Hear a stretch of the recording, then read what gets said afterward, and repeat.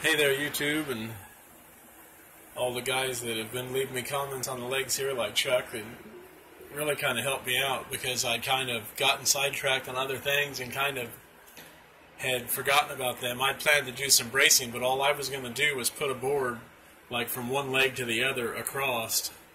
And Chuck commented on a video here a while back about adding another 1x3 or 1x2 to them to make them stronger. So I don't know if you can see that a little better, but that's what I've been doing today. I've taken every leg off one by one. I've been working my way around the layout, and I'm probably 75% done of the legs that are on there.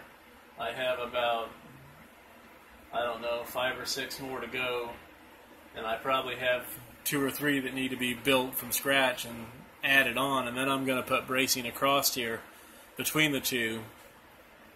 Like I said, that'll go straight across, and it really did seem to make them a lot stronger. And you could see some bows, not in the legs that were on there, but in the other wood, and I think that it's done a lot to make it better. So thanks for watching, and please like, please subscribe. I'll be making another video again soon. I have a kind of a question out there that I'm going to put out there for you, Chuck. You can still call, we can still talk about it, but I thought maybe me drawing out my question for this reversing loop would make things easier for you to tell me if I'm doing it wrong or if I'm going to have a problem.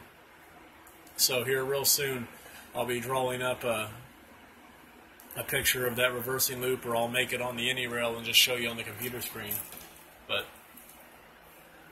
I'll probably go down and build it on the any rail just so you can see exactly what I'm talking about.